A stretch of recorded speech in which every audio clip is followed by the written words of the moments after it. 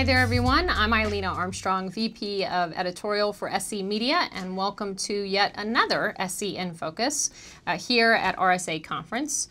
With me now is Vikram Phatak. He's CEO of NSS. If you talk to anybody at this show, I'm sure we could all agree that enterprises are just drowning in loads of data. So can you talk a little bit about how they can suss out some details that could really help them sort of head off some of the cyber attacks that people are experiencing now?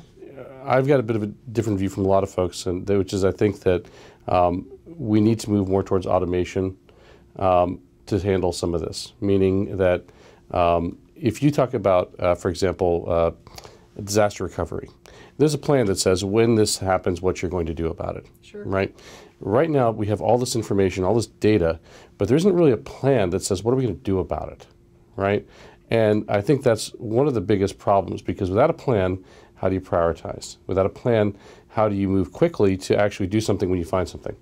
Right? It becomes, everything becomes an exception, and everything is a one-off, and it's very labor-intensive and very painful. I mean, I've talked to a lot of enterprises, I'm sure you have as well. Sure. And it's a really hard thing, and it also doesn't scale down.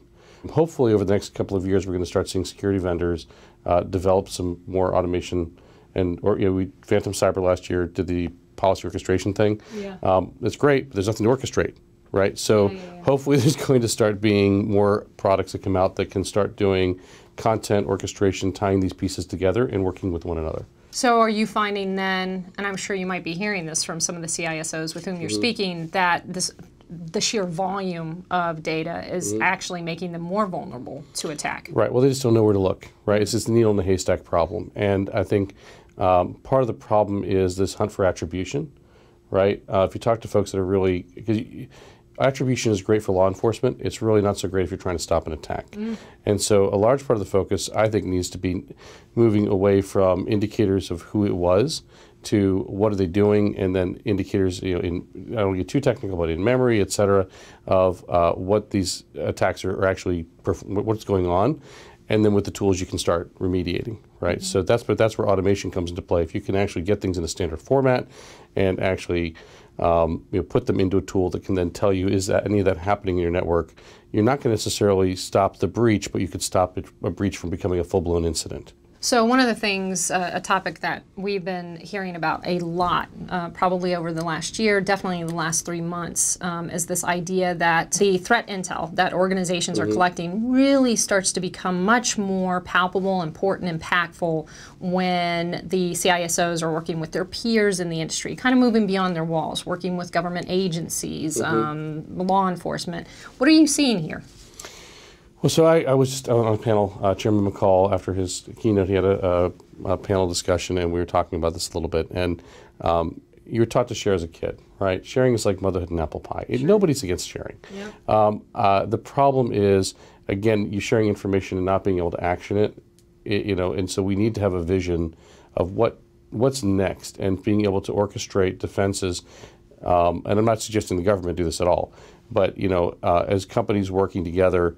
And as you start talking about, this playbook of, if there's a new attack against Flash by some organized crime unit somewhere that we become aware of, here's the things you can do. You've already decided beforehand, and now it's a matter of executing. And if, as an industry, that starts happening, then you dramatically change the defensive posture that the bad guys are going after, right? You change the game.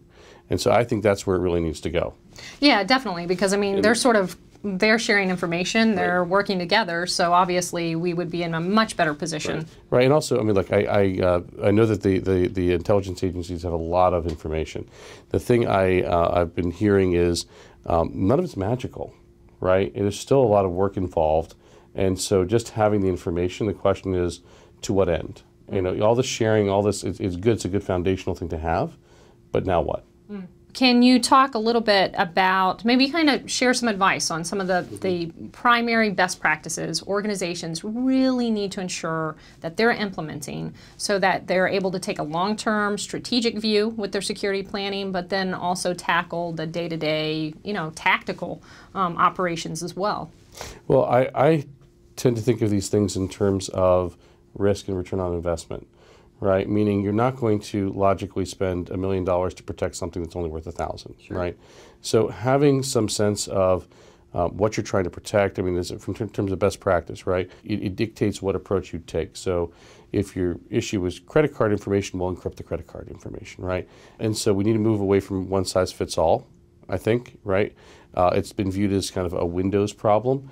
Obviously with Internet of Things and the cloud, it's changed, right? And so people need to catch up and think about things a little bit differently. Our data is showing that 50% of the internet traffic is encrypted right now. It's going to be about 75% conservatively by the end of 2018, right? So end of next year, 75% encrypted. All the security products you have, unless you handle encryption in some way, or you have a robust endpoint defense, are blind. So to be clear, you do not have to sacrifice privacy to solve the encryption and security problem.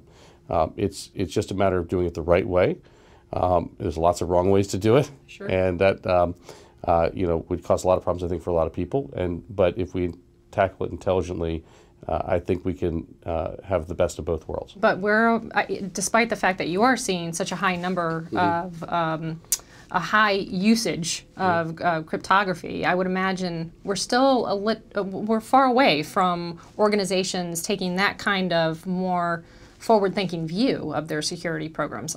No, we are. We are. So here's the thing: that 2 years ago, encryption was not on the internet was not 15-20%. It was not a big deal. Once we've hit a tipping point of 50%, and it's accelerating, it's happened out of the blue.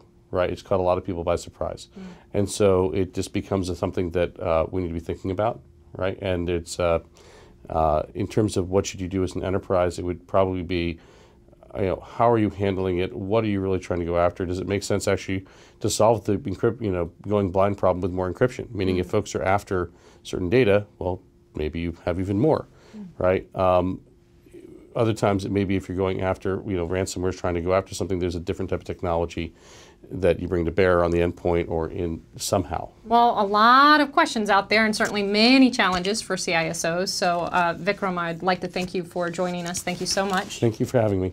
And that is it for this SC in Focus. I'm Eilina Armstrong. Thank you so much for clicking in.